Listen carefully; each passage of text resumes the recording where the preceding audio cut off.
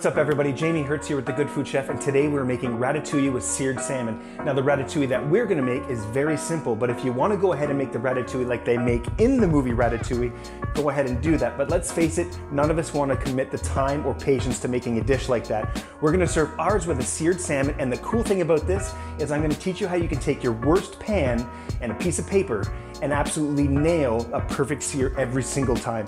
If you hadn't already done so, make sure you hit that subscribe button, turn on notifications, and of course share and like the video. I'm Jamie Hertz with The Good Food Chef. Ratatouille, let's get this.